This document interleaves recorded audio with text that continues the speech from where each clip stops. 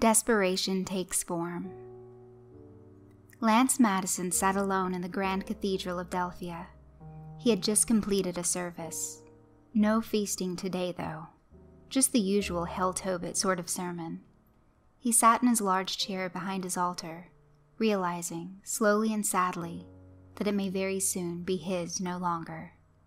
He was well aware that things were different now. It was undeniable. The younger people of Delphia still regarded him with the awe and reverence that was fitting for the Grand Magus. However, he could see the subtle changes on the faces of the older residents. Word was getting out. Tabitha Shaw's arrival to Delphia was well known. After all, she wasn't exactly staying hidden. Tabitha walked about, chatting it up with folks, perhaps looking to recruit a new member of her blasted Sisters of Tobit.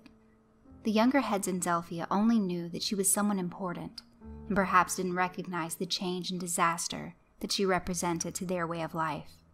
The older and wiser heads, though, they knew exactly what her arrival meant. A change of the guard was soon to come. Every resident in this damned city knew of the Derek Reynolds debacle. That much was clear. To see Tabitha Shaw show up afterwards, taking up lodging in Lance's own rectory, well, that said so much more. She wasn't just here for a visit, as it was well known that the sisters had free reign on the world and rarely chose to spend too much time milling around in an archaic city without technology. So if she was spending time here, sleeping and eating here, it was quite obvious that certain members of the rank structure might well be up for reevaluation. Since Lance Madison was the one standing behind the big altar when Delphia's first escape in God knows how long occurred, it was equally easy to figure out who in that rank structure might be up for a visit to the Red Star. Lance was no fool, though. Over the years, he had learned to mask his thoughts well. He knew, as did anyone who spent enough time in Delphia, that the strict order and law that seemed a governing factor in everyone's lives was, in fact, a false front. The reality of Delphia was quite different. It was a land of treachery. It was spoken in great, hushed tones that the so-called mighty Tobit himself rewarded the most vile and underhanded of his flock. Perhaps that was why Tabitha and her merry band of bitches were able to reap so much earthly pleasure. They lived and operated in shadow and subterfuge, something that apparently went a long way in the eyes of the great starry demon Tobit. Lance exited his church and began to make his way back home, to his room at the top of the Tower Rectory. His personal chambers had become a favorite of his as of late. It was one of the few places that he felt at least a slight level of safety. Walking down the streets of Delphia, Lance's paranoia continued. Looking at the eyes of the older residents seemed to hammer that in even deeper.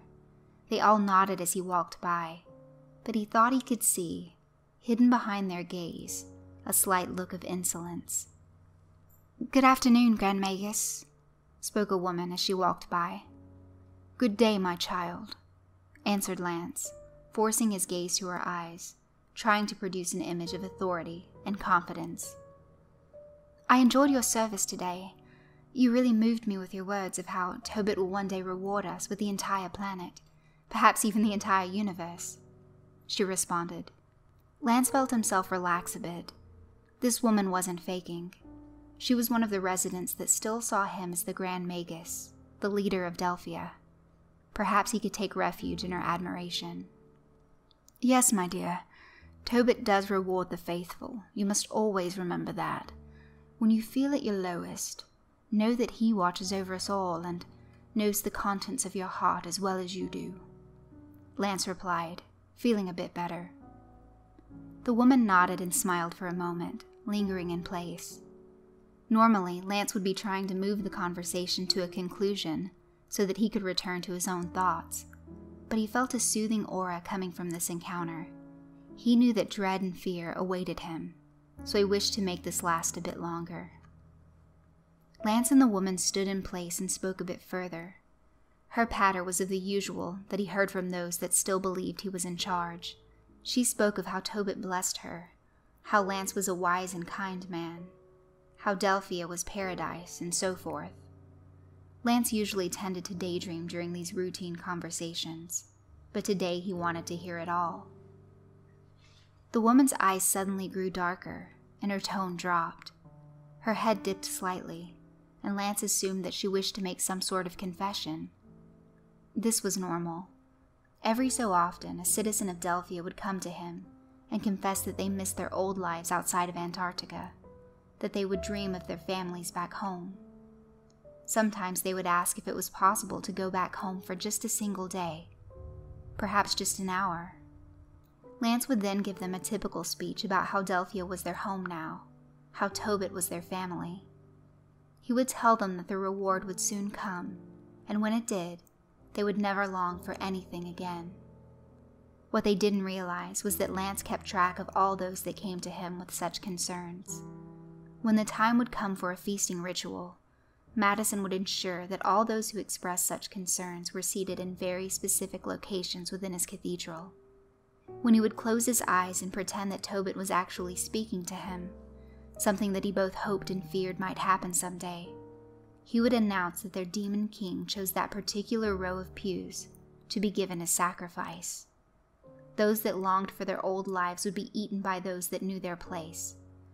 It was a simple strategy that had worked for over a century. Of course, not everyone in those pews and rows expressed such concerns, but Lance had to see them as collateral damage and nothing more. Just another level of this damned curse that he allowed his anger over the death of Jennifer to trap him into. Lance decided, though, that even if this woman, whose name he didn't even know, did confess such a desire, that he would spare her. She radiated a loyalty that he no longer trusted in his people. He would keep her around no matter what she said. He even made a mental note to learn her name before they parted ways. No matter what else happened today, Lance was grateful for the brief comfort she was supplying him. He saw that she wished to ask something complicated, and smiled and gently nodded, urging her to continue. "Grand Magus, what I want to ask, if I may be so bold," she stuttered. "Go ahead, my child. I am your Grand Magus. You may ask me anything." He spoke kindly. "Well, there is talk that Tabitha Shaw is here to oversee your replacement. I would never think such a thing possible. You have been Grand Magus since my arrival, but that is the word, that since that boy from America escaped." She began to tear up slightly, her words coming out in soft weeps. "What is your name, my dear?" Lance asked. "Emily Pert," she replied softly. "Well, Emily, know that my loyalty is to you, my flock. I am not going anywhere, not as long as there are people here that need me, such as you, my sweet child. So fear not," he replied, feeling his anxiety suddenly rocket. He could feel his face getting hot. Lance was well aware that Tabitha's arrival in Delphia likely spelled disaster for him, but he had no idea that people like Emily, were hearing whispers of it. If she knew about this, that meant that the information was being supplied. Never before had Lance witnessed a common resident of the city have any information on the inner workings of the Tobit's rank structure. When Lance himself had taken over as Grand Magus, the man he replaced, a man whose name he could barely recall, the entire operation had been done in the shadows. That was the way things had always been. For this woman to hear rumors that Lance could be on his way out meant only one thing. Someone, that someone no doubt being Tabitha Shaw, was allowing that information to escape into the streets of Delphia. "My dear Emily, I assure you once more that I am quite endowed with Tobit's confidence, and that any rumors you may hear are nothing more than—" Lance thought of how he could cover this, then genius struck. "They are nothing more than the words of the rebels that threaten our way of life. Yes," he thought, "that can work. Blame those damned rebels. Everyone knew about them. They certainly made themselves known. Timothy Van Buren's team of scoundrels that would not rest until the entire damned city was in flames." "That makes sense," Emily replied slowly. "Of course it does, and do not let them scare you. They are terrorists who wage their war with fear. To allow them to cause you any concern is to allow them a victory. Remain vigilant and confident in Tobit and in me, and we shall receive our rewards together," Lance concluded. Emily smiled at that. He could tell that he managed to comfort her. He hoped, somewhere inside, that his ruse would carry weight. He hoped that she would return to tell those that were spreading Tabitha's words that it really was all the work of the rebels. The rebels. Yes, rebels. How could he have not thought of this sooner? Lance had a sudden epiphany. He smiled, and for the first time since the escape of Derek Reynolds, he felt his smile to be sincere. "I must return home and meditate, Emily, but thank you. Thank you for your words of confidence. You have brought joy to my heart this day, and you have my thanks and Tobit's blessing," he concluded, gently squeezing her shoulder. Lance returned to his chambers, walking at a brisk pace. He greeted everyone he saw kindly on his way, but made no further small talk. He felt suddenly confident, but with an edge of fear. He fathomed a gambit, one that would either save him from the Red Star or send him there even faster. Either way, if he did nothing, he was doomed. His conversation with Emily concreted that assertion with little room for doubt. However, if this plan that was slowly growing in his head worked, he would perhaps be rewarded with greatness. Perhaps he would even find a place on the mythical Council of Tobit, a group so shadowy that even he as Grand Magus had never actually seen them, nor did he have any idea where or when they met. Treachery. He held on to that word as he walked. The rebels were a treacherous bunch, and he held on to that idea too. If the Council of Tobit really did reward treachery, perhaps Lance had just discovered his salvation. He knew it was a long shot, perhaps, but at this point in his life, he had no other shots to take. Entering the rectory, he felt a sense of dread that had become too familiar to him. Tabitha was living in here too, and they often would meet, either coming or going. Conversations with her were so laced with pretense that one could almost taste it. She mocked him openly, knowing full well that he could do nothing about it. Sometimes, during these encounters, he fantasized about killing her and just taking the punishment. He almost felt that he could go to the Red Star with a smile if he knew that she would be burning for eternity right alongside of him. But he knew that she was untouchable. Lance was no fool. He was aware of himself and his limitations.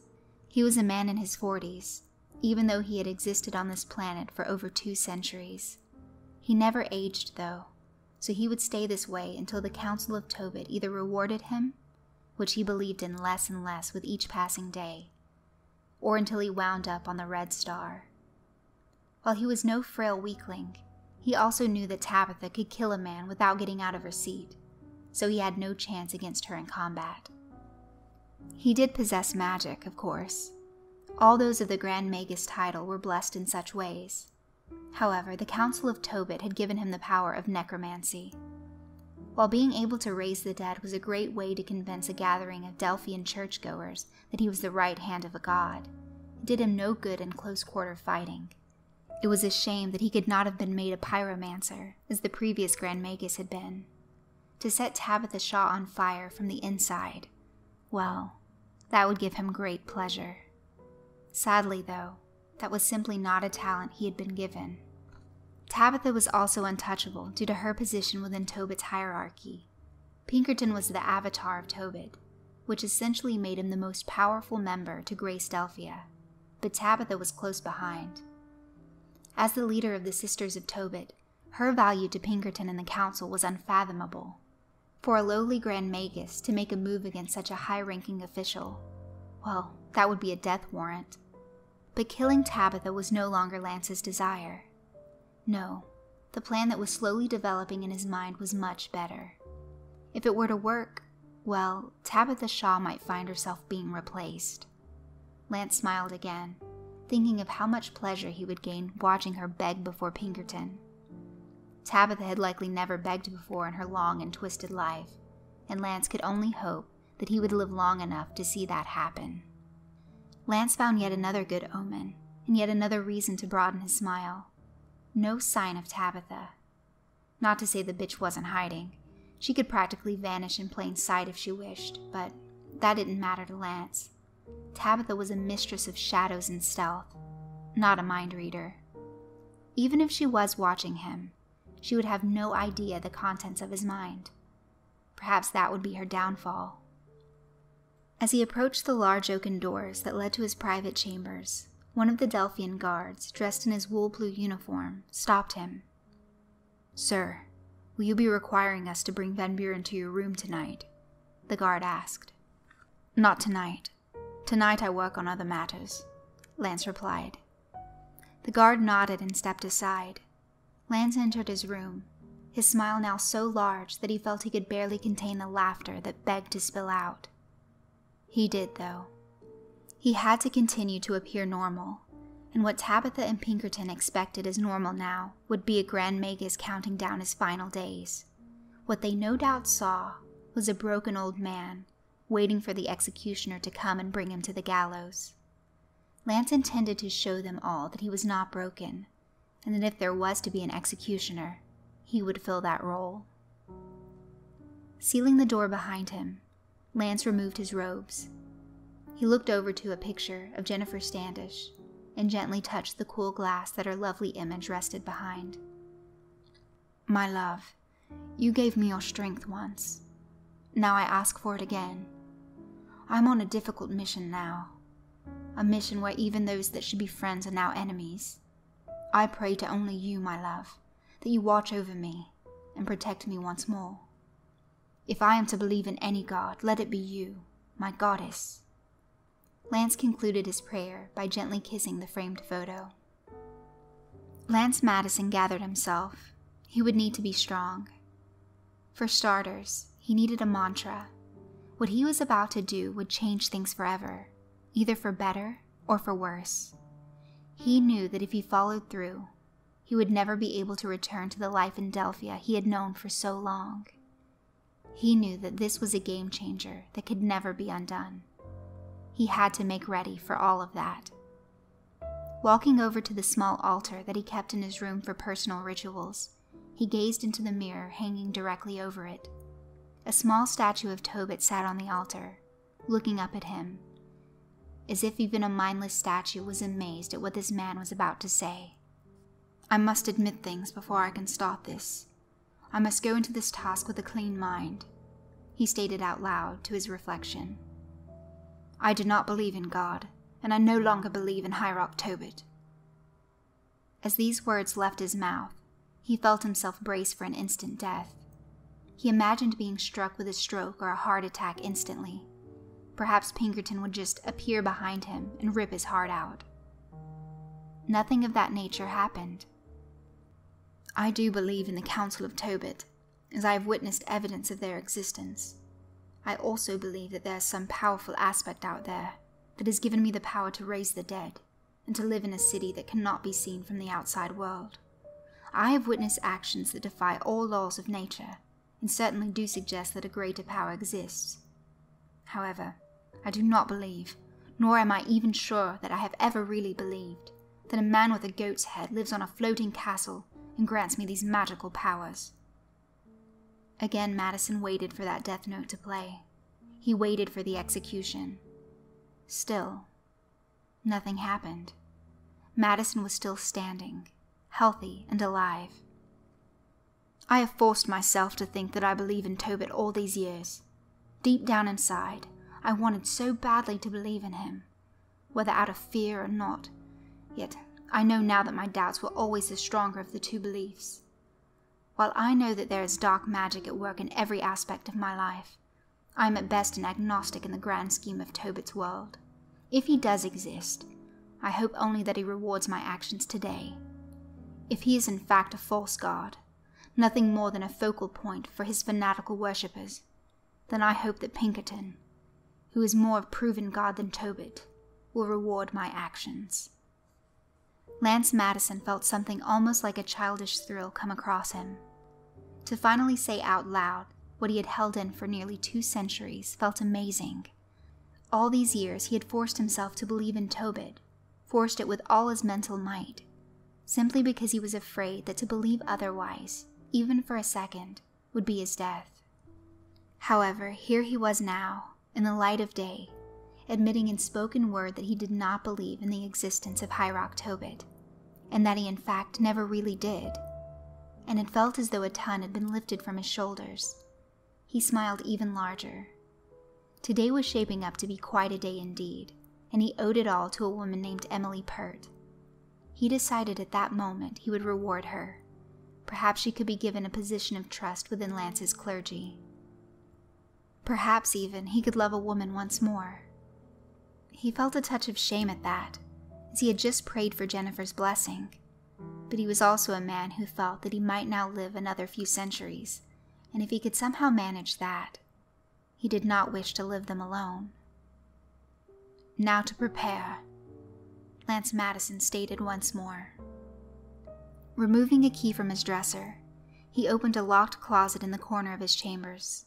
Inside were crimson robes, pendants bearing the image of Tobit and goat skull masks. He removed 2 pendants and attached them to simple silver chains. The pendants were all he would need for this. He left the robes and masks in the closet. Most people saw those that wore this outfit as goat-headed fiends, terrible entities of demonic powers. What they were known as in Delphia were the Faithful. Appointed and empowering the Faithful was a power that was unique to the Grand Magus.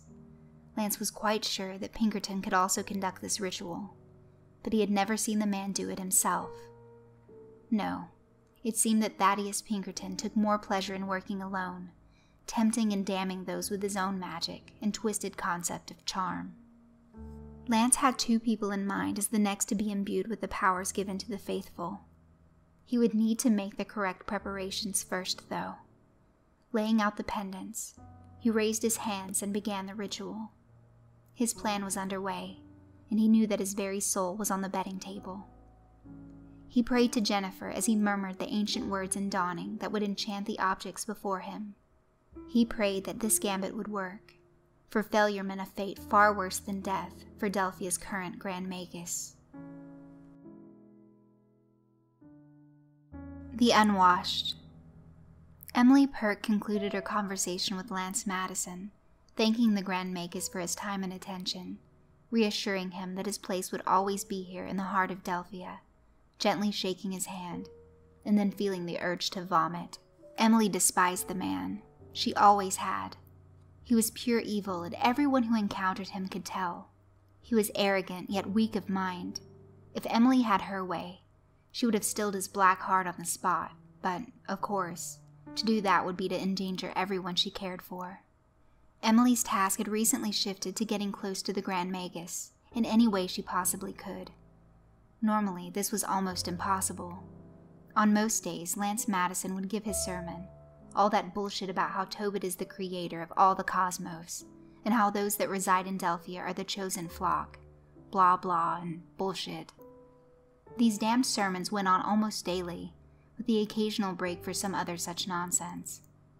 Emily knew for a fact that today was a day that Pinkerton, an equally slimy piece of shit in her mind, yet a far more difficult target, would come and put a show on for the children of Delphia.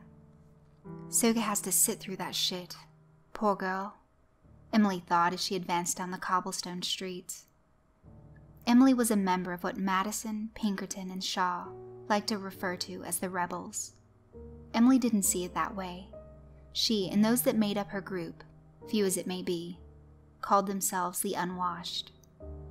It started as a bit of a joke. Most members of Delphia are quickly brainwashed upon arrival.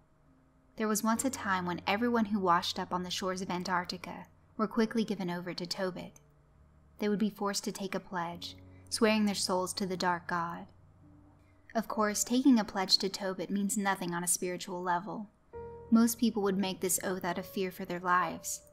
However, this ritual did make escape from Delphia almost impossible, as it would bind your spiritual identity to the city itself. Emily, nor any other members of the Unwashed, really understood how this binding worked. They all just knew that once the pledge was made, people didn't try to escape anymore. She remembered the night that Derek Reynolds escaped.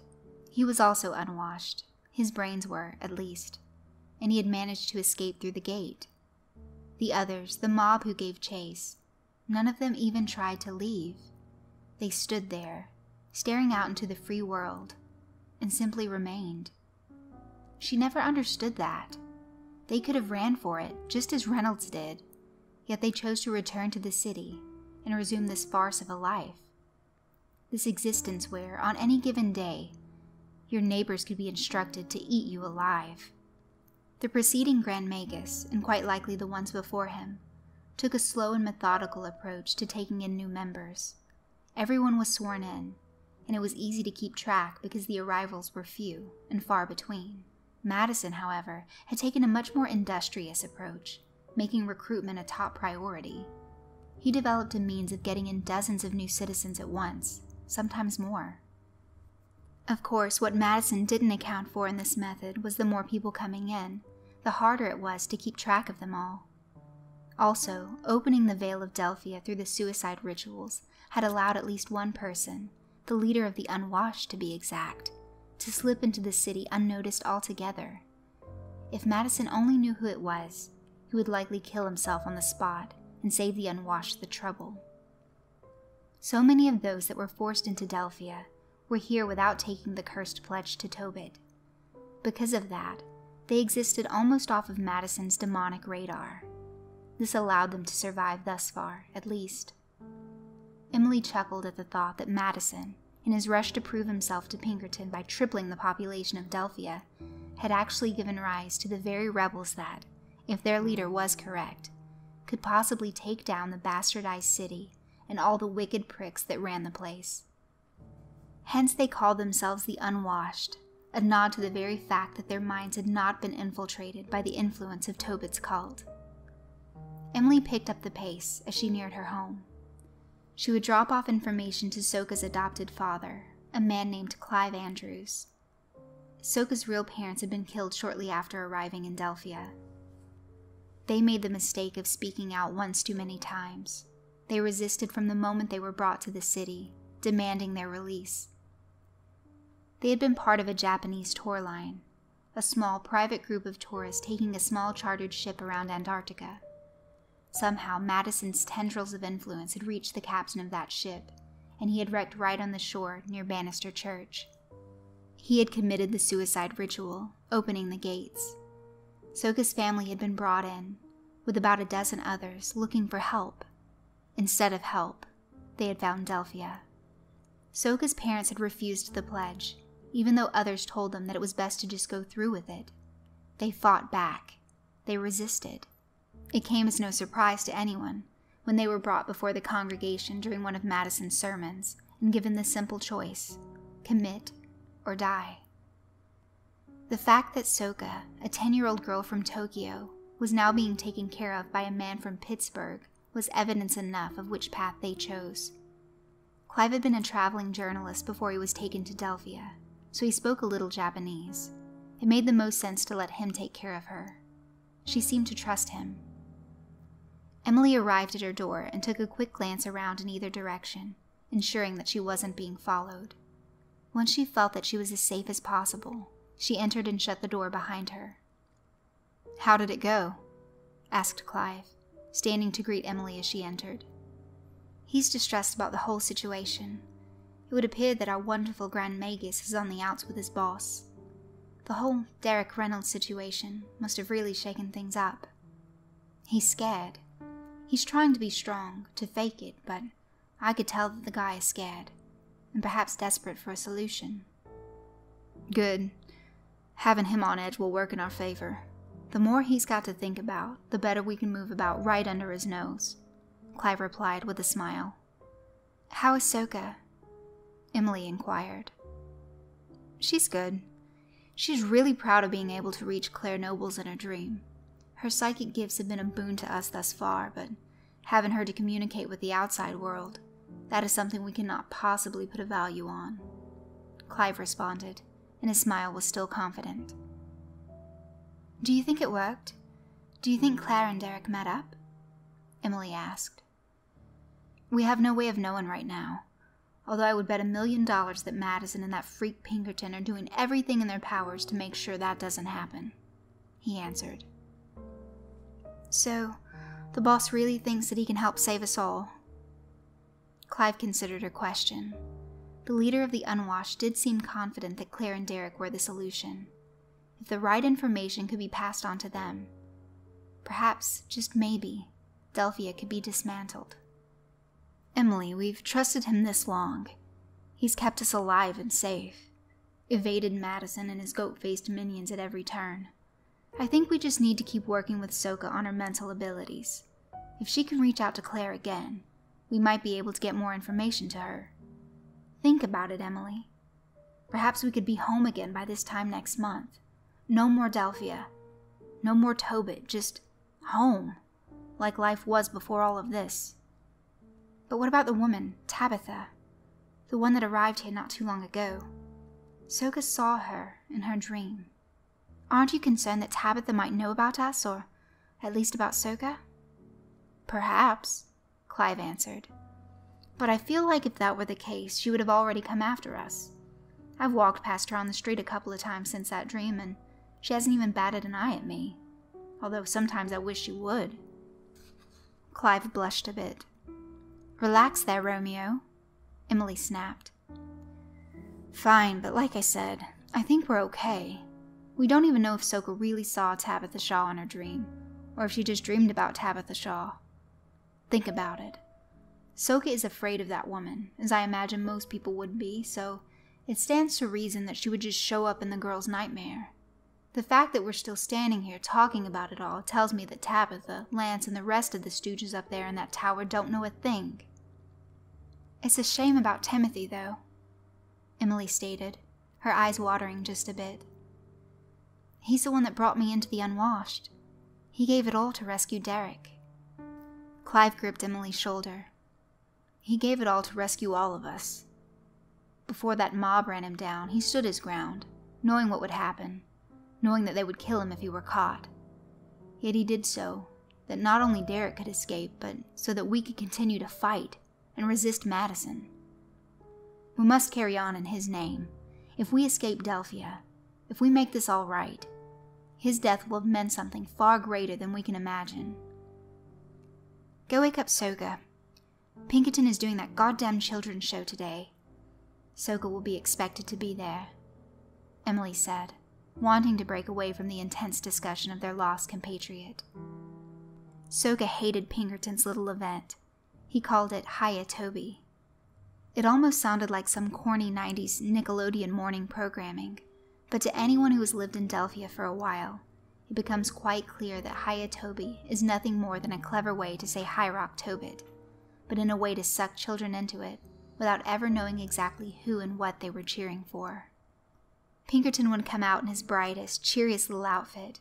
He would sing and dance, and all the while he'd fill the children's heads up with lies and nonsense about how Delphia is greater than Disney World, and how following Tobit's words would surely lead to salvation and joy beyond their wildest imaginations. In other words, total bullshit. With a sigh, Clive walked up the stairs to the small bedroom where Soka was sleeping. He already knew that she would cry in protest, as she hated Hiya Toby as much as the adults of the Unwashed hated Pinkerton and Madison. Yet she knew that they would make her go. Clive had explained it to her time and time again. It was all about appearance. Soka Ito.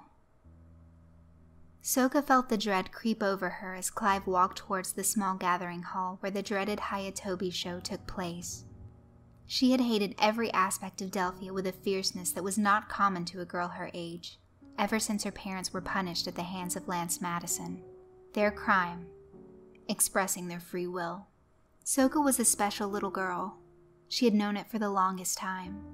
Clive and Emily knew it too, as did the large, kind man that led the Unwashed. She had experienced clairvoyant gifts since she was old enough to understand what they were. She had always felt a deep connection to everyone around here. She didn't know exactly what an empath was, nor did she know the full extent of her abilities. All she knew was that she could reach out to others in their minds. She remembered back to her earlier childhood, when these gifts first began to expose themselves. It all started out very minimal at first. She could tell if a kid walking towards her was going to be nice or mean. She could tell if the teacher in her class was going to give out a light assignment or a harsh one. She could tell when her parents were happy or sad, regardless of how they behaved. As far as she could tell, she couldn't turn this ability on or off. It just was there. She felt it the day her family boarded the small ship for their tour around Antarctica. Her mother had been very excited. She had too. The prospect of seeing live penguins was something that to Soka was well worth the trip alone. They had been at sea for 2 days when the dread became stronger. Soka saw something in the face of the ship's captain, something that she understood as evil, yet lacked the understanding to actually define or articulate. "The captain is a bad man," she had told her parents one night as they settled in their cabin for sleep. "Soka, do not be silly," her mother replied. "The captain is a kind and wise man. He is in charge of all of our safety." Soka, who didn't like to argue with her parents, thought carefully before speaking again. "It's just, I had a nightmare about him. He was sitting alone in his cabin. He had candles lit and was reading from a book. He was chanting. It sounded ancient. In my dream, I was in the room with him. He continued to chant, but then I think he knew I was there. He turned to look at me, but his head was that of a goat." Soka forced her words, feeling the fear that had been building within her trying to escape, to burst free and cause her to break down crying like a baby. "Honey, you just had a nightmare, that's all. We're far away from home on a strange boat. It's normal that you'd feel a bit nervous. Just remember, we'll get to see the penguins soon. Won't that be fun?" This was her father, a man who could never raise his voice to his daughter. He spoke in the calming tones that usually worked when she was upset. "Can't we just go home? I can see penguins at the zoo," she replied. Soka's mother, whose tones tended to lean more towards direct and stern, stepped in. "Soka, enough of this. You had a nightmare. We spent a lot of money on this trip, and I do not want to hear you crying the entire time because you had a bad dream. There is nothing wrong with the captain." Soka then did what she always did when her parents were upset with her. She lay down on her bed and pulled the covers up over her head. She would sleep, and when she awoke the next morning, she knew that she would feel better. However, the morning did not bring her comfort. As the ship neared the Antarctic coast, her sense of despair rose. She had a horrible thought that her parents, her home, her friends, and even her pets were about to be removed from her life. She couldn't quite place all of her fears, but she knew that they were strong, and by now undeniable. She tried again and again to warn her parents, and again she was ignored. "Soka, if you do not stop this nonsense this second, you will spend the remainder of this trip in the cabin. Is that what you want?" her mother demanded. "No, I want us to go home, Mother. Something awful is going to happen. I can feel it," Soka begged. However, her pleas continued to fall on deaf ears. Her father attempted to soothe her in his trademark manner. "Soka, we cannot just go home right now even if we wanted to. We are at sea. It's not as though we can just step off of this boat and hail a cab. Don't you understand that?" "But the man with the goat head, he's here. I can sense him," Soka pleaded back. "Enough, Soka!" shouted her mother. "You will not ruin this trip." "Yumi, it will not help to scream at her," Soka's father stated. He was always a softie when it came to his daughter, something that his wife always nagged him for. "No, Shota, enough is enough. Do you not remember our trip to the United States? Do you remember our time in Greenwich, Connecticut?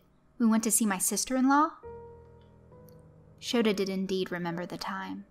The entire trip, Soka cried, telling them that a white-haired girl was being held prisoner in a church. Soka even gave her imaginary white-haired maiden a name, Cindy. For most of the trip, she insisted that Cindy was going to be sacrificed to a monster. Because of these hysterics, most of the trip was ruined, at least in the eyes of Yumi Ito. They actually ended up leaving early because Soka wouldn't stop crying. Yumi, a loving enough wife and mother, was also one to hold a grudge, and because of that, she had never forgotten how difficult their daughter could be at times. What Shota would never tell his wife was that Sokka had many more episodes like this, but would only confide in him. Shota also believed his daughter, at least to an extent. As a businessman, it was his job to keep an eye on things in the UK and the United States. He read later, after their trip to Greenwich, that a cult had been exposed in a local church there, and that they indeed were holding a girl captive there. He didn't tell this to his wife or daughter, as he didn't want to upset his daughter by bringing her fears back to light. And he didn't want to upset his wife by bringing up past experiences that caused her anger. Still, though, when his daughter showed those brief moments of empathic abilities, Shota Ito paid attention. He wasn't a firm believer in the paranormal, but he did come from a strong Shinto background and believed in spirits. He wasn't completely opposed to the idea that perhaps his daughter was sensitive to their presence. "How about this, Sokka? Let us go and speak to the captain, you and I together. I will show you that he is a good man, not some sort of monster," Shota offered. "You'll be with me?" Sokka asked. "Of course," he assured her. Walking towards the captain's wheelhouse, Sokka began to feel the dread and fear intensify. She gripped her father's hand, hoping that he could protect her from whatever might lie beyond. Upon arriving at the wheelhouse door, Shota told his daughter to wait outside until he called her in. She agreed, and he entered into the wheelhouse. The events that happened next came quickly, and left Sokka in a state of confusion that even now, in the present, had not abandoned her. Shota quickly exited the wheelhouse, appearing pale and shaken. "What is wrong, father?" Sokka asked. "Go back to your cabin, now. Tell your mother to wait there with you until I come back," he demanded, in a tone that was far harsher than she was used to hearing from her father. "Father, what is the matter?" she attempted to ask again. "I said go now!" he shouted, and Sokka did as she was told. She returned to the cabin, but before she could even begin to explain to her mother what was happening, she heard a loud crash and the entire room tipped on its side. People could be heard screaming in panic. An alarm was going off somewhere on the ship. Yumi, who had been knocked to the floor in the initial crash, regained her footing and crawled towards the window in her cabin. "Oh God, we've hit the shore. We've crashed," she stated in a harsh whisper. And so it began, the whirlwind of events that would eventually lead to Sokka being led to the dreaded Hiya Toby show. The captain had committed suicide, slitting his own throat apparently. What the survivors found in his cabin caused Sokka's parents to both cringe. They found candles, a book with archaic writing in a language that none of them could decipher, and some sort of ceremonial dagger. Mixed in with the strange language were sets of numbers, which the survivors quickly determined to be grid coordinates. Had this been the captain's plan all along? As they continued to search about, things became more and more bleak. The captain, before taking his own life, had apparently destroyed all of the communications equipment aboard the ship, including all radios and navigation devices. They had no way of calling for help, or even determining where exactly they were. The survivors quickly organized themselves into groups. Some worked to attempt to repair the ship, which any engineer, even in his or her first year of school, would have been able to tell was just about impossible. The rest of the able-bodied adults went off in search of help. They were aware that research stations were set up along the coast of Antarctica, and were hoping to find one that was currently manned. The group that remained at the boat worked to ration the food and water. Sokka, who had been scared before, was now terrified. In her mind, she saw the man with the goat head. He was coming towards them, trudging through snow and ice. She didn't know who or what he was, but she knew he was evil. She clung to her father, who wouldn't allow him to leave her sight. "There are bad people here," she spoke. "Who?" asked Shota. "The people in the city. They worship the goat man. He sits alone, in a castle," Sokka replied. "Stop scaring her by going along with this," Yumi scolded. Shota, for one of the few times in his marriage, defied his wife, and pressed his daughter for more insight. After all, she had been right about the girl with the white hair, even had her name correct. So why should he not at the very least hear her out now? "In what city, Soka?" he asked. "It's here. It's a bad place, Father. A very bad place. It's been here for a long time, and the people that live there, they eat each other." She whispered the last part, as though the very ears of the devil were upon them. Perhaps they were. "Soka, if you do not stop this right now," Yumi demanded. Shota was preparing for the argument if need be. He wanted to hear what his daughter had to say. However, before he could speak, some of the other survivors returned at a quick pace, seemingly excited over something they found. "We're rescued!" shouted a man in the group. "Did you find a science station?" asked Shota, standing up. "Shota, you will not believe this! We found a city!" the man replied. The Ito family took a moment to register this. Had their daughter not just made this prediction? "No, that isn't possible," Shota replied. "This is Antarctica. There are no cities here. Just a few research centers and a lot of ice." "Then come with us and see," the man replied. Shota stood up, but felt Soka tugging at his pants.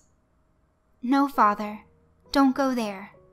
It's an evil place, a place of death," she begged. "Soka, we cannot stay here. We will freeze to death. We don't have much food, and there are elders with us here as well. They cannot survive these harsh environments. We must go and get help. Do not be afraid. I am here with you," Shota said, doing his best to reassure her. The survivors did indeed find a city. It was a miracle. There was a tiny building with a sign out front that read Bannister Church. The man who had announced the finding led Shota and his family through. When they emerged on the other side, they found utter amazement awaiting them. A beautiful city, like something from a fairy tale, stood beyond the church. All the buildings were constructed of dark stone, and the roads were cobblestone. Shota saw no cars or payphones, no neon signs, nothing of the 21st century. Instead, this reminded him of something one might find in the rural backcountry of Europe. The tallest buildings appeared to be perhaps about 20 stories tall, but none were like the glass-walled towers of Tokyo. He could see some sort of tower in the back of the city, rising up. In the center of the town was a massive cathedral. They were greeted by men wearing what almost appeared to be traditional police uniforms, only they were solid blue with large gold buttons. They all wore a single star as a badge. There was no badge number, no radio or gun on their hips. As far as Shota and Yumi Ito could tell, they had somehow stumbled back in time. "Welcome to Delphia," announced one of the police officers. "Please enter. We are sure you're quite confused and probably have lots of questions. We will take you to our magistrate, and all shall be explained." The survivors were ushered in, and all received the same greeting. By the day's end, they had all been taken in, given a meal, and a place to sleep. Everyone appeared thrilled at being rescued and were overtaken by curiosity. Everyone except Soka, that was. Soka was terrified. As far as she was concerned, her parents had just walked into the very bowels of hell. There was some sort of ceremony being held in the cathedral that night, something called a masking. Soka refused to go into the cathedral, insisting that it was a place of immense evil. Her parents, who were also shaken by the events of that day, agreed to stay in their quarters that had been provided for them. Some of the others from their ship did attend, wanting to show their respect and appreciation for the food and lodging. Those that did attend came back, changed. They seemed to walk around in a haze, smiling and speaking of how Delphia could be a new home to them. The following afternoon, as the Ito family walked about Delphia, taking in some of the sights, Shota could have sworn he saw the captain from the ship strolling about the city as well. Certainly the man looked identical in almost every way. He knew that was impossible, though. He found the man with his throat cut, lying in a puddle of his own blood. No amount of medical miracles would explain him making a recovery, especially to the point where he could go on a nice stroll through town. Soka tugged on her father's pants. "That is the captain, father. The goat man brought him back, but he didn't bring him back the way he was." "What do you mean, Soka?" he asked. "I saw it in a dream. The goat man, the one they all worship here, can bring back the dead, but when they come back, they're different. He does something to them. That's why we cannot go into that church. I do not want him to make us different." Shota was chilled to the core at these words. Certainly he felt something was off about this place as well, but they had only been here a day. Sure, the people here seemed strange, but then again, the very idea that people lived here at all was strange. Shota, wishing to continue to keep up the image of the strong father, told his daughter not to think too much about it. They had just gone through a traumatic experience. It was only natural to be nervous. He assured her that in a few days they would be on the ship back to Japan, back home, and that they would all laugh about this later. "We won't, father. We will never laugh at this. In fact, we may never laugh again," Soka said in a melancholy voice that had no place in the speech of a young child. Her sadness made Shota fearful, even though he couldn't quite tell why. The days went on after that in a fashion keeping with any prison that didn't quite want to admit that it was a prison. The survivors that hadn't fallen under the charms of this city began to realize that the denizens of Delphia were not rescuers, but rather captors. All requests for phones were denied. Any requests to reach out to their families in Japan were quickly swatted away. When people asked to leave the city and return to the ship to collect some of their personal items, the request was denied. There was always an excuse, always a reason not to go. This lasted for about a week. That was when Shota could take it no longer. Between his daughter's deteriorating mental health, his wife's slowly dawning fears, and his own realization that something was very wrong with the city, he finally decided to go down and demand that the city magistrate allow them to leave. At this point, he would be happy to just hike to one of the science stations, even if it did mean he'd arrive with frostbite. Soka recalled the night her father returned to their quarters, so enraged that she barely recognized the man. "He said no!" Shota bellowed harshly as he walked around the room. "What? What do you mean he said no?" asked Yumi. "He said that we are home now, that we should just adjust to Delphia and the way things are done here. He told me that we needed to start attending this Madison's church sermons as well. He said that we cannot be excused from our duties any longer, simply because we are new to the city." "Shota, I will not be forced to go to church. What is this, the Dark Ages?" Yumi replied, her own anger beginning to rise. "I agree, Yumi. This is ridiculous. They cannot keep us here like prisoners," Shota concurred with his wife. "What do we do?" Yumi asked, the panic clear in her voice. "We leave. They cannot force us to stay. We are citizens of Japan. They cannot keep us here like prisoners. We shall pack warm clothes and lead out of the same gate in which we came through. If we must, we will return to the boat and take shelter there. I know there are several science stations along the coast here. With any luck, if I search during the warmer hours of the day, I'll find help and rescue." "Okay, Shota, but what of the others, those that came here with us from the boat?" Yumi inquired. "Have you seen them? It's almost like they're brainwashed. They walk around here smiling and taking in the scenery. One of them asked me if I found the light of Tobit today, that fucking thing they worship here. I have never seen people get so swept up in something as quickly as they have." "They aren't by choice," Soka interjected. "They are under his control. I can feel him, like a black tumor somewhere beneath this city." "What are you talking about, Soka?" Yumi asked in sharp tones. "If I focus, if I close my eyes and let my mind wander, I see a statue, buried under the ice. It was put there a long time ago. It's how he controls the people here," Soka answered. "Enough is enough.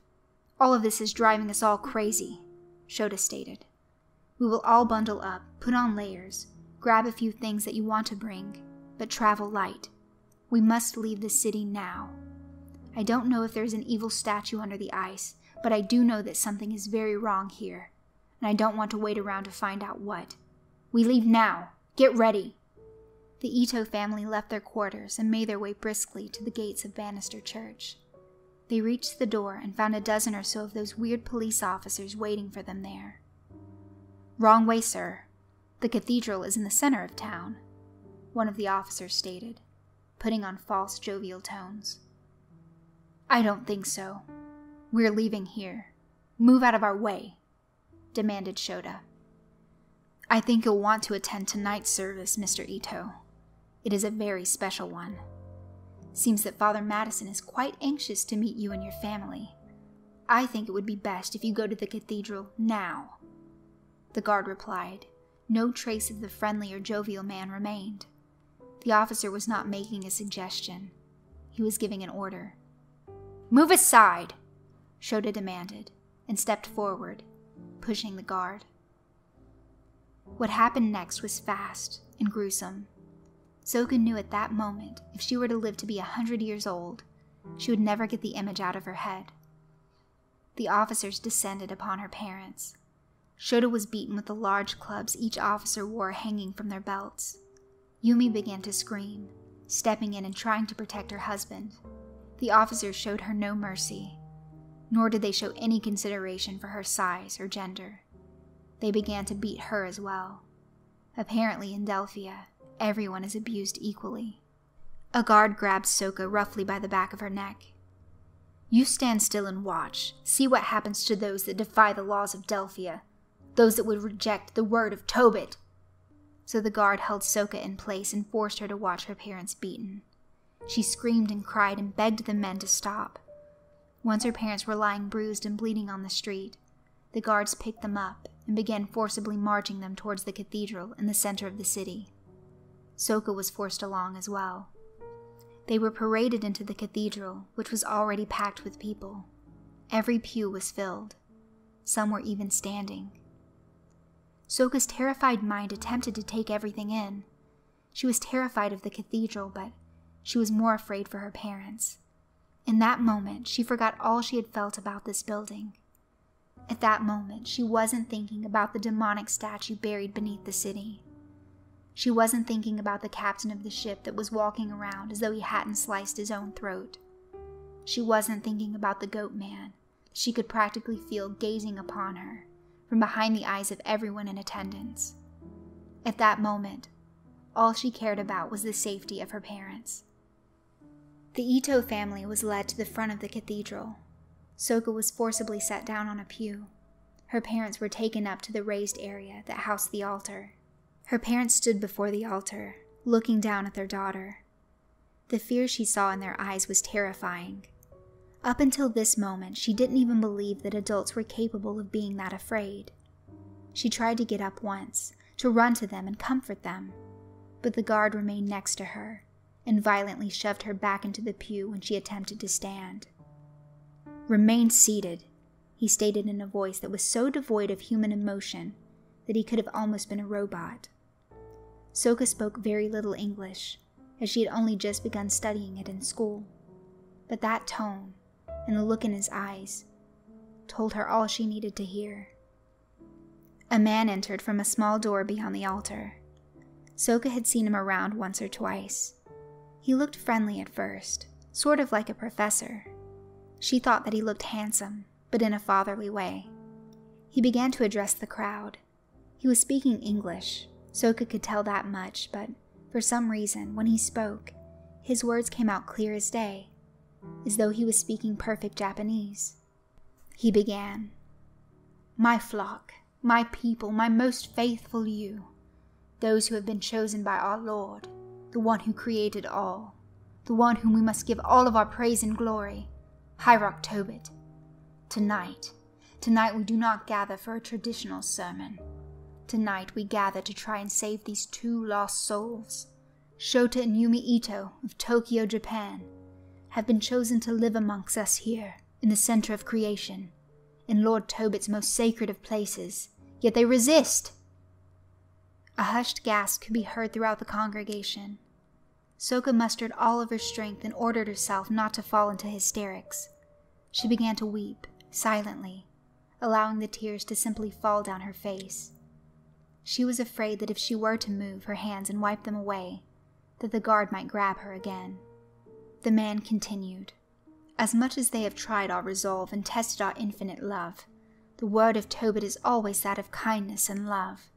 In keeping with the will and wishes of our great Lord, he who sits beyond the stars, he who keeps all of us within his heart, I do extend to them yet another invitation to come along with us on our journey with Lord Tobit, for he will never turn away a true faithful heart, even those that have little trouble finding room in their own hearts, minds and souls for our most beloved master.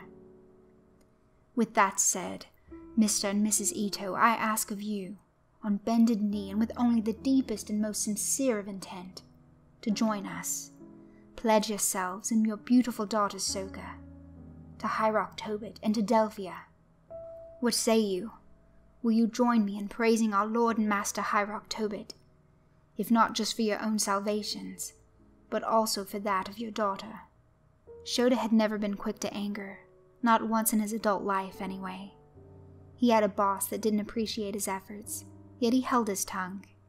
He had a domineering wife that oftentimes demanded that Shota do things her way, and even then he held his tongue. However, when he was beaten, then forced to watch his wife be beaten, then dragged into a church and forced to stand in front of a sea of drooling zealots, only to have the leader of the zealots attempt to use his daughter as collateral to essentially blackmail him into worshipping some made-up god. Well, that was all he could take. Shota had never spit on anyone before. His mother had forbidden him to even spit on the ground as a child, insisting that it was trashy and unbecoming. Shota, however, forgot all of that, and spit a large wad of saliva directly into Lance Madison's face. "Fuck you, and fuck your Tobit. Let me and my family go!" he screamed. Madison didn't respond at first. He removed a cloth and wiped the spit from his face. He stood silently for a moment, looking at Shota Ito as though he couldn't quite decide what he wanted to do. Then, after what felt like an eternity to Soka, Madison smiled. Turning away from the Ito family on the altar, Madison addressed the congregation.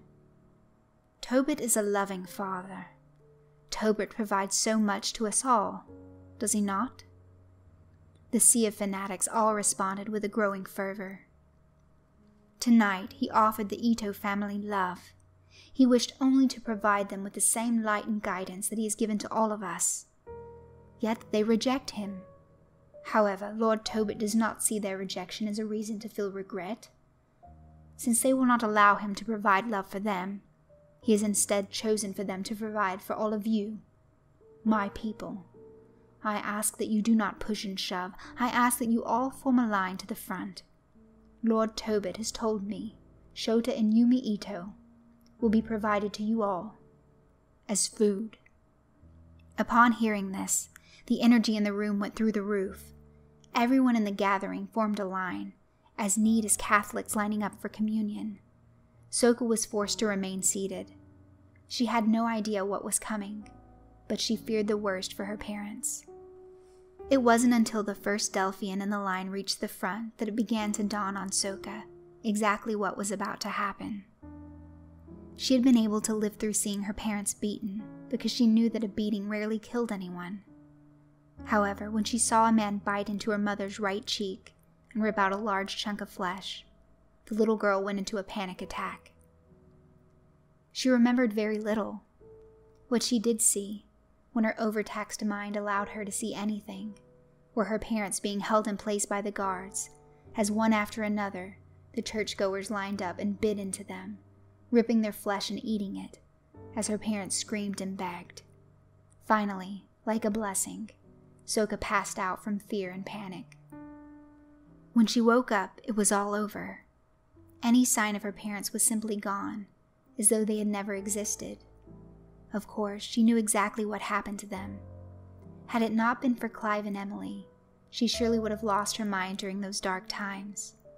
They had taken her in, though. Clive even spoke a bit of Japanese. His broken Japanese, combined with her limited English, was enough for the two to communicate with each other. It took time, but slowly she began to trust Clive and Emily. Her trust came not from their smiles and kindness, because, as she had seen, even snakes like Lance Madison could pretend to be kind. No, her trust came from what she saw and sensed in the two. They were different. Like her parents, they had managed to resist taking the pledge to Tobit. Unlike her parents, they had managed to survive, to simply slip through the cracks. She sensed something else in them as well, something even greater. They were resisting. She felt that in time, they might even find a way to escape. Eventually, they revealed to her the Unwashed. They introduced her to the large, jolly man that led the Unwashed. The man who had managed to sneak into Delphia with the sole purpose of bringing it down. She trusted him as well. At this point, she had no choice. She didn't like their group's name, though. "It makes it seem as though we don't bathe," she mentioned to Clive once. He laughed. "It means far more than that, Soka. It means that we still have our real lives, our real souls inside of us. That we haven't been changed by that church, by that bastard Madison," Clive reassured her. Since that day, Soka had been helping her friends who, also unlike her parents, believed in her mental abilities. They developed slowly, but when a new discovery was made, it seemed almost as though they were inventing electricity. In a place like Delphia, where gas lamps and wax candles were all the rage, that was quite an advancement. She had managed to reach Claire just the other night, reach out to her in her dreams. That was the first time she succeeded in finding someone on the outside. The leader of the Unwashed believed in his heart and soul that contacting those on the outside and coordinating a plan with those on the inside was the key to bringing down Delphia and escaping this hell once and for all. "Darling, we're here," Clive stated in a flat voice, bringing Soka out of her reflections and back to the present. They were at the small gathering place where Pinkerton would put on his little show. Clive was grateful that it was for children only, as he was quite sure anything that Pinkerton produced was vile. Yet he also felt pity for Soka, that she would have to sit through a couple of hours of this nonsense. However, she had done it many times, and he had no reason to suspect anything would be different. Clive cringed when he heard that all too familiar southern accent speak his name. "Mr. Andrews! Oh, Mr. Andrews, how are you and little Soka on this fine day?" "Pinkerton." "Quite well, Mr. Pinkerton. Soka here is very excited for today's Hiya Toby show," Clive replied, hating himself more with each false word he produced in the name of keeping up images. "Well now, Mr. Andrews, we are just too excited to have her here. Hiya Toby has been talking about little Miss Ito all day now. He's simply jumping out of his skin to see her," Pinkerton replied, following his statement with a deep belly laugh. "Hello, Mr. Pinky," Soka spoke. She learned some time ago that with Pinkerton it didn't matter what language she spoke. He could understand it all, and she could always understand him. Pinkerton laughed again and puffed out his cheeks and rolled his eyes around in his head. Soka hated him with all of her heart. "Well then, Miss Ito, do come in. Let's not keep Hiya Toby waiting, 'cause, he just cannot wait to say hiya to you," Pinkerton concluded, and ushered the little girl into the building. "I'll pick her up in 2 hours, Mr. Pinkerton," Clive commented. Pinkerton looked back and gave a dark smile. 2 hours, Mr. Andrews. We shall see each other then." Inspiration takes form. Tabitha Shaw sat atop the small house where Emily Pert and Clive Andrews had discussed their current dilemma. She had heard it all. To someone like Tabitha, Finding the location and identities of at least some of the Unwashed had been quite simple. While a bumbling fool like Lance Madison would stick to his nightly torture of Timothy Van Buren, getting nowhere while asking the same questions, Tabitha was a different kind of hunter. Tabitha was a mover and a shaker. While she certainly did enjoy torturing information out of people, or sometimes just torturing them for fun, she also knew when a method wasn't working, such as Madison's repeated failures at getting Timothy to reveal the location of the Unwashed. Tabitha had to admit, some of her success had been by luck. She had been in deep meditation at just the right time when she intercepted the dream being shared by Claire Nobles and Soka Ito. To someone like Tabitha, though, it was never just about luck. It was always about the millions of other levels that surrounded that luck. Luck is for those that lack grace, Tabitha thought to herself, perched on the roof of Emily's little home in Delphia. She tried to remember exactly where she heard that comment, perhaps something her mother told her eons ago, when Tabitha Shaw had such earthly anchors as parents. Something from the life she barely recalled, a life she could hardly believe ever existed, a life before Pinkerton, Tobit, and the sisters. To Tabitha Shaw, it had been like clockwork after the dream. She had seen the Ito girl around town. She was hard to miss. Children were rare in Delphia, with only a few dozen in the entire city. Soka was the only Japanese girl, so she grabbed attention. Tabitha would have laughed herself to death had she known that this little girl would lead her to the Unwashed the first time she saw her. Soka was meek and scared, the opposite of any such mantras that Tabitha lived by. Tabitha believed in strength and a presence so powerful that all eyes must lock on you. She was the definition of an alpha female. Soka, on the other hand, almost always seemed on the verge of tears or panic. This is something that Tabitha simply couldn't abide in a person. But then the dream came, and Tabitha saw Soka for what she really was. A damn psionic of sorts, a skill that even the highest-ranking members of Tobit's flock often struggled to master. And here she was, sending herself into other people's dreams like second nature. "Oh, girlie, you are lucky," Tabitha thought to herself. "Those skills make you quite valuable. Hell, perhaps you could even be a sister one day. In the meantime, though, those skills will keep you alive, because we are going to want to peek into that little mind of yours eventually. As for your friends, though, well, they're not quite so valuable." Tabitha's first thought was just to wait for Clive Andrews to return to Emily Pert, and then go on in there and have some fun with them. One would die. One would be kept alive and tortured until she was satisfied she'd gathered all the information on the Unwashed she could want. Therein lay the problem. Even in the comfort and privacy of their own home, they didn't speak the name or location of the leader in their little group.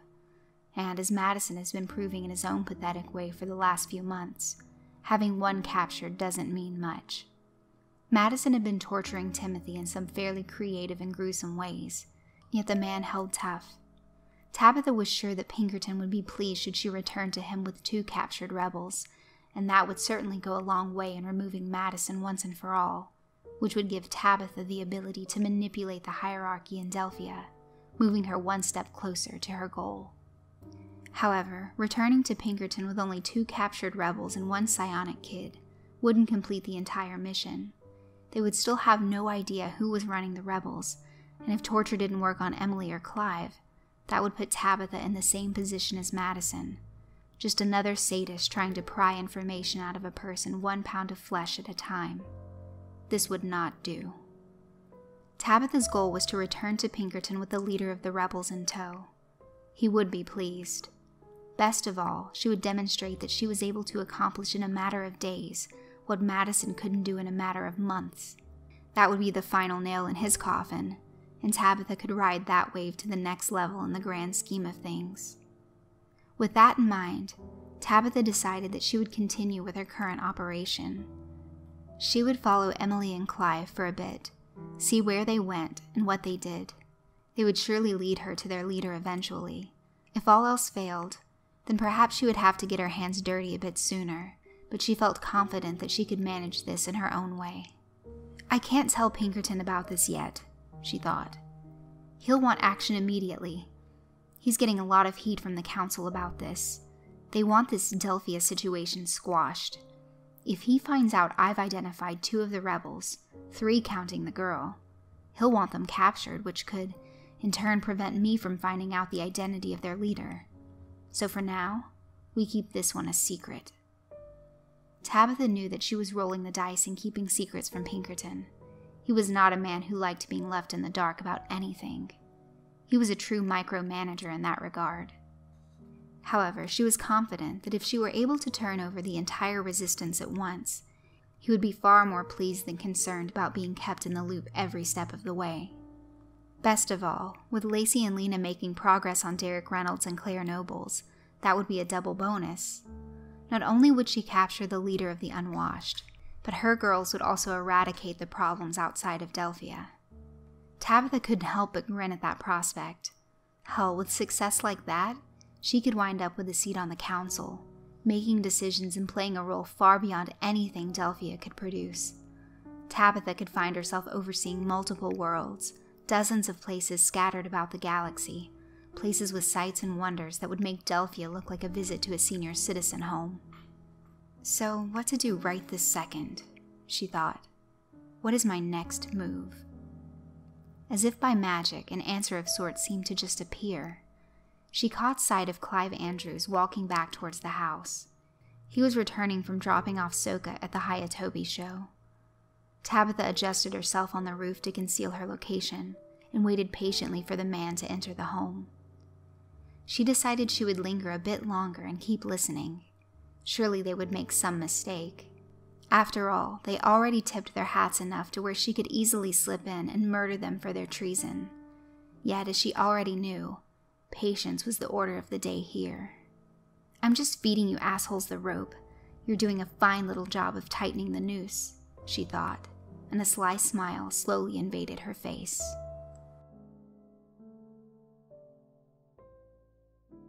The Hiya Toby Fun Day celebration. Soka was led into the gathering hall and seated among the other children of Delphia. There were maybe 30 in attendance. Children were a rare sight in this city, and Soka knew that the powers that be valued their presence. Children could be molded far better than adults, and as she already knew, most of the kids sharing this room with her were deeply buried in the brainwashing techniques that were the classrooms of Delphia. She suspected, as best her young mind could, that Pinkerton's long-term plan was to have Delphia a largely self-sustaining society.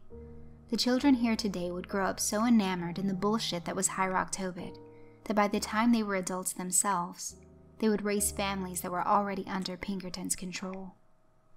The whole situation was about as confusing to a child as any situation could be.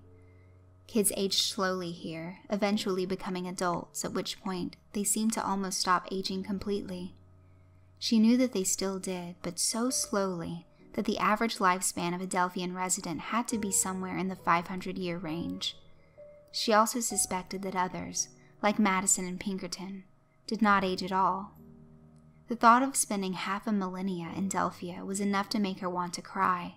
However, if what the leader of the Unwashed said was true, if this plan could really work, then perhaps she wouldn't have to worry about such things after all. She became so lost in thought that she barely noticed the lights dimming and the other children falling into a hushed silence that could almost be confused with reverence. She sighed to herself as she realized that the Hiya Toby show was about to start. The room became almost dark except for the stage set before them. Lights shone from an unknown source. They appeared to be pools of light produced by electricity, but Soka was hard-pressed to guess where any source of electricity was being fed into Delphia. Then Pinkerton appeared on stage.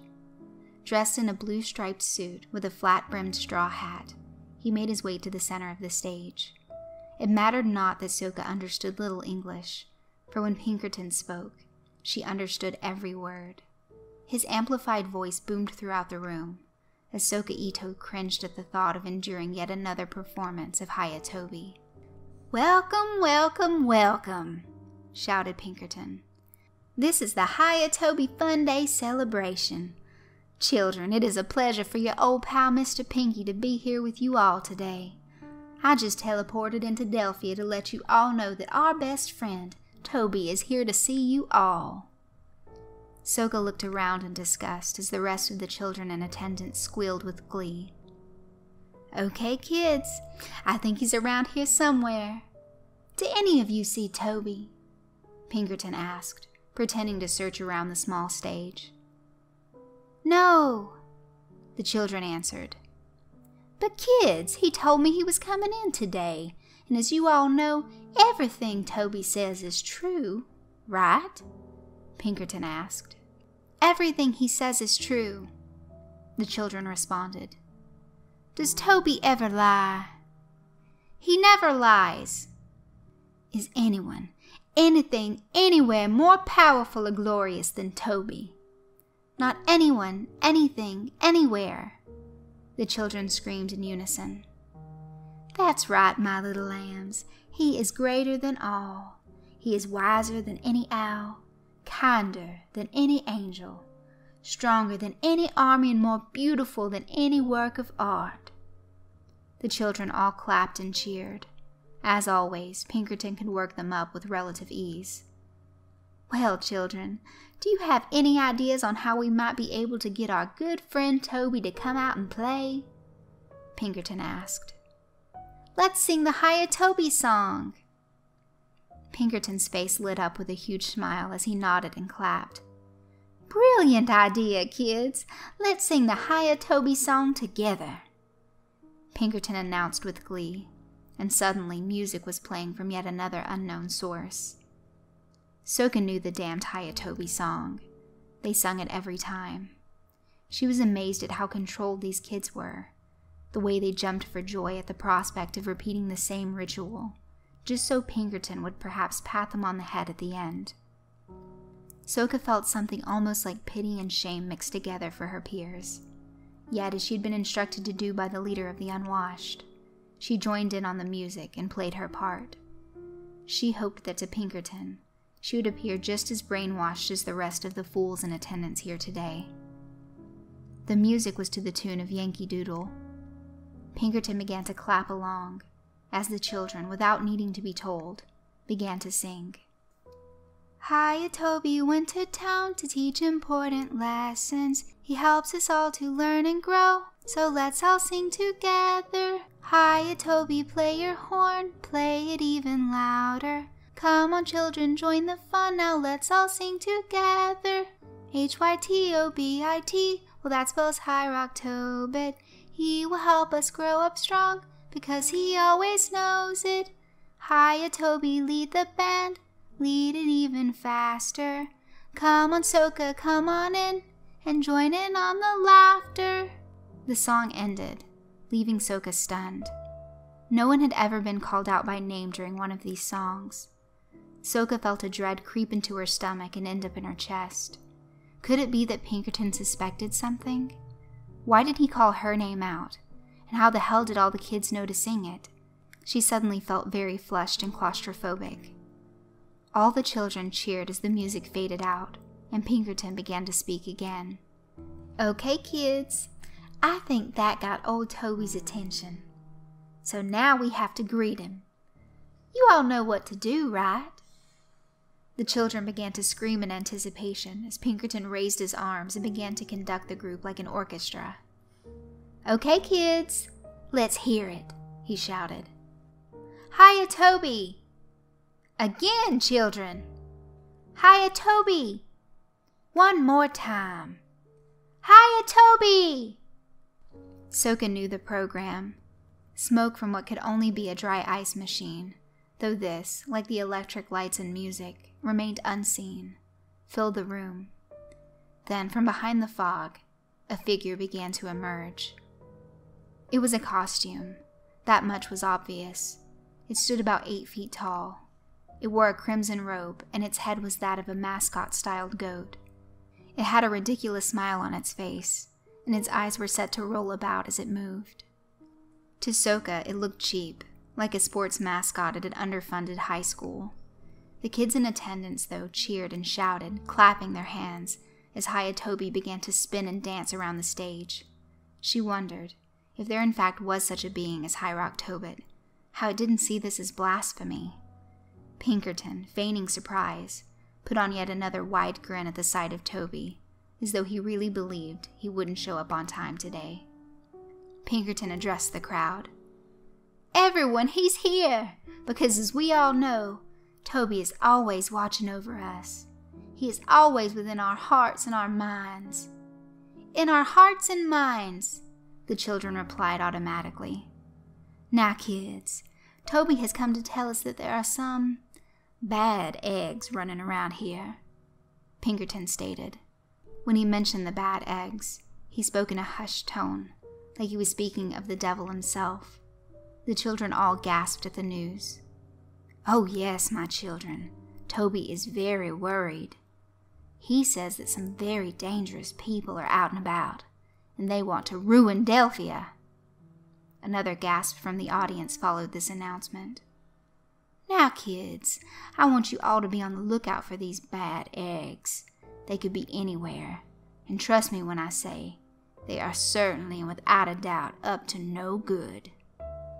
Music was cued once again. It was a dark tune, kind of jaunty. Soka didn't know what the tune was called, but she recognized it from a few cartoons she'd watched before coming to Delphia. It was usually played when a bad guy came sneaking about. A man entered the stage from the surrounding darkness. He was young, dressed in nondescript clothing.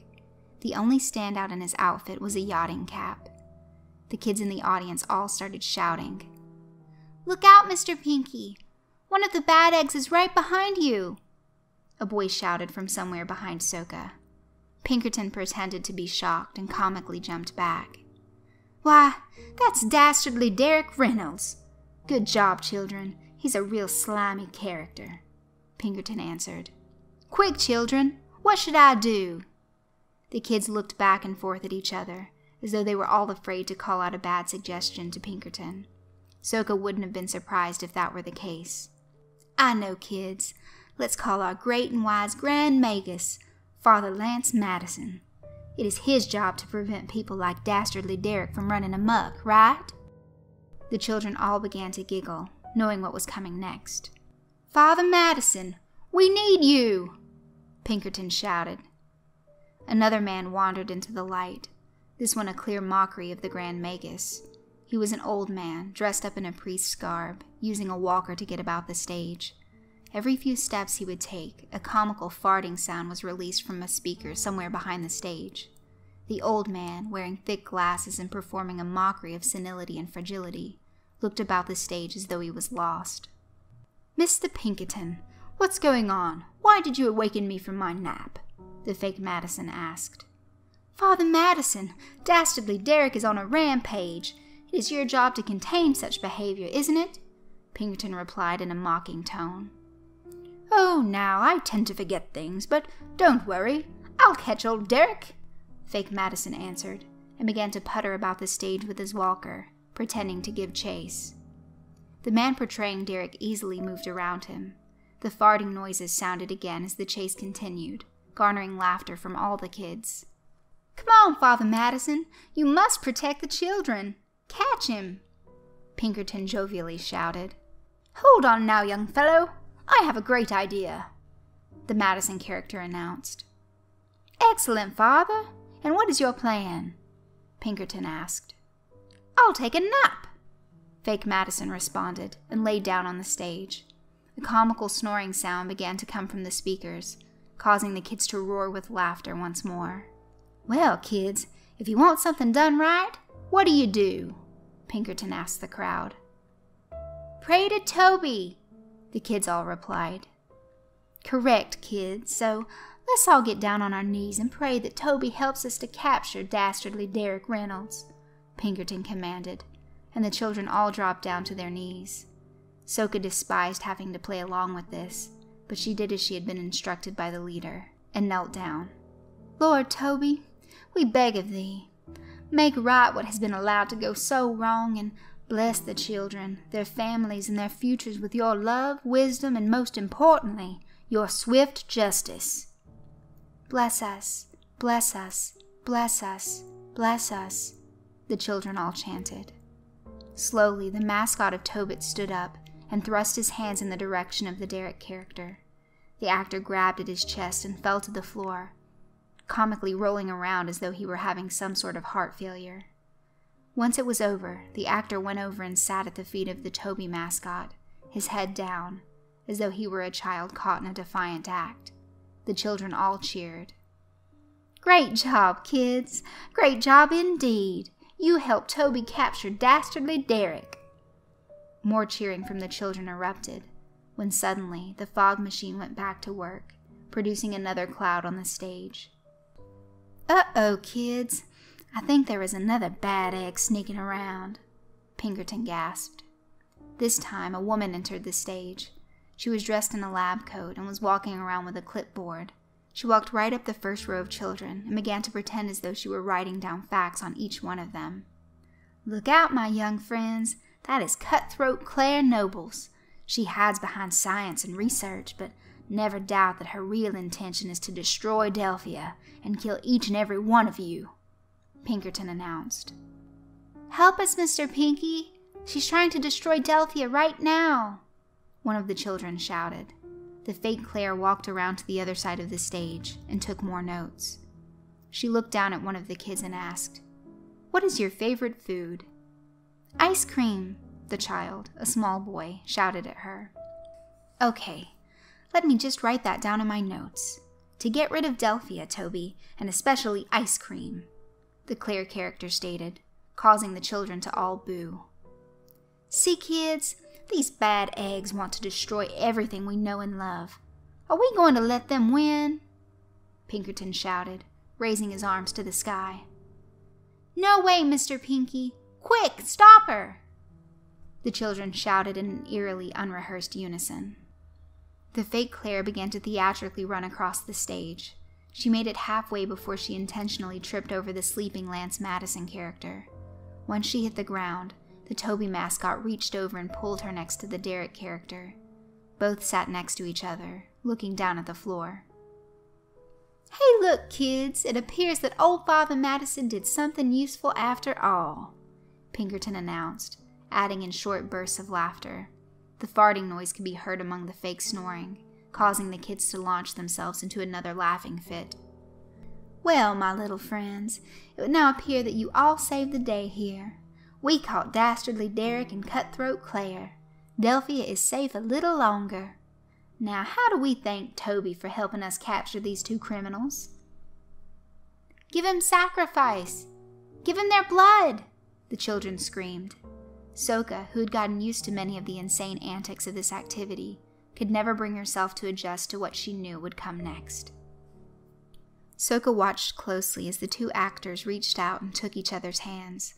This wasn't part of the show. Even Soka knew that much. They knew what was about to happen, and at the end of it all, despite the brainwashing and fear-mongering of this place, she knew that they were just two scared people that knew they were about to die. The two actors were whispering something to each other. Soka couldn't read lips, but she had an idea it was the final words of comfort. She felt her heart cry out for them. "All right, kiddos. We all know that here in Delphia, under the loving embrace of our best friend Toby, that we have a very special way of sacrificing, right?" Pinkerton asked. The children all cheered. "And how do we sacrifice to Toby?" "We feast!" the children shouted back in unison. "That's right, so everyone line up, and let's give Toby the honor and glory that he deserves, while giving Dastardly Derek and Cutthroat Claire the justice that they deserve." The children all stood and began to form a line to the stage. Soka, who swore she would never do such things, was stood up anyway, hating herself in a way that no child her age should have to. She would go through with it, though, as the leader had told her was necessary. He was a warm and kind man, but she couldn't help but hate the Unwashed just a little, because he told her that she had to do whatever the other kids did.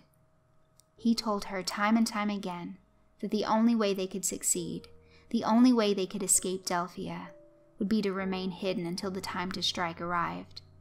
He assured her that the only way to remain hidden would be to go along with the program.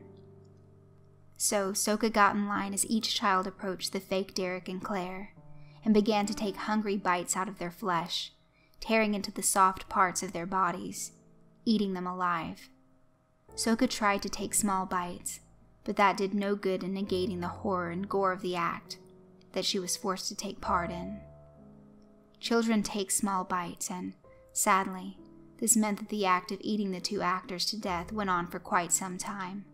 Their screams would never leave Soka's mind.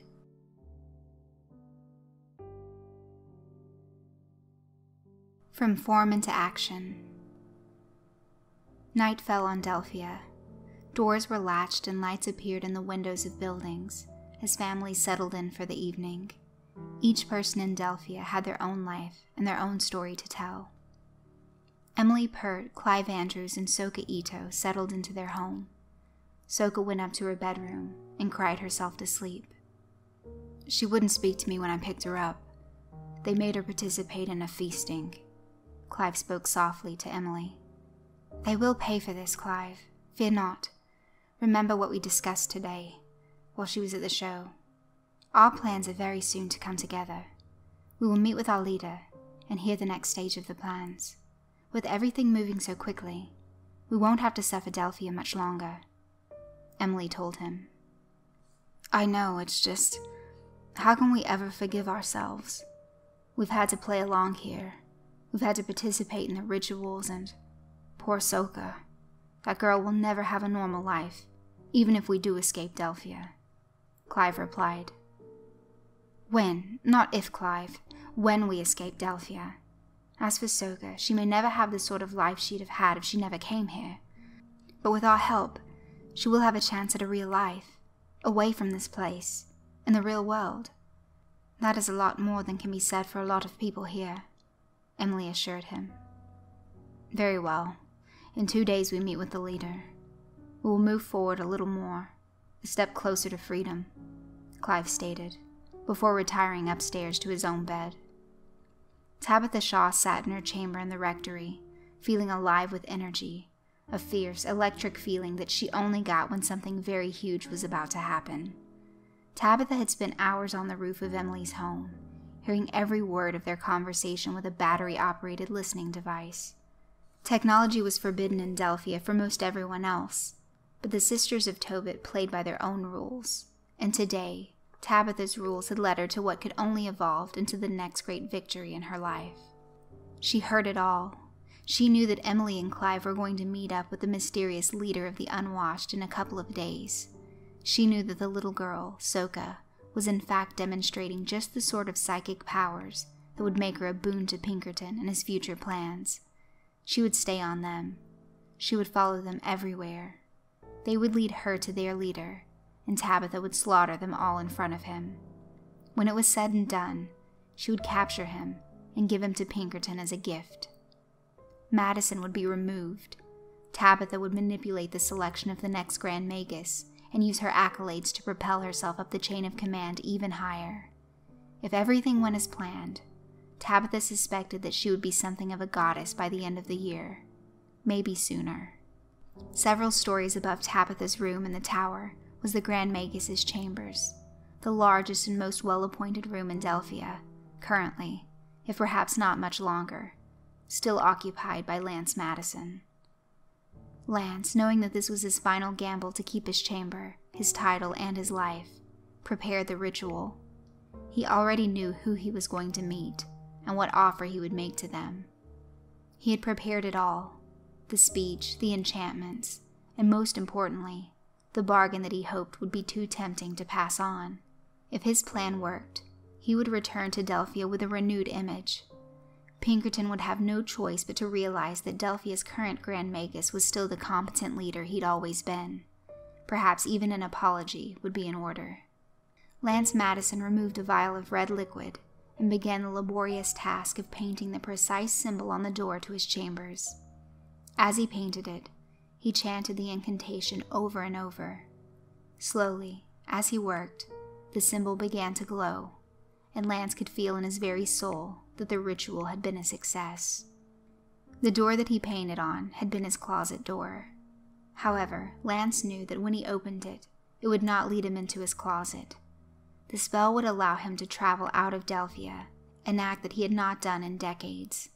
It was frowned upon for the Grand Magus to leave his post for any reason, but as Lance knew, his days of being Grand Magus were limited unless he did leave Delphia, at least for a little while. Once the spell was complete and the door was ready to open to Lance's chosen destination, he stepped back. He looked once more at his photo of Jennifer and felt that horrid pain of loss deep within himself. Still gazing at the picture, he patted his pockets to ensure that the 2 enchanted pendants were safely in tow. "I love you, Jennifer. Watch over me and lead me to salvation."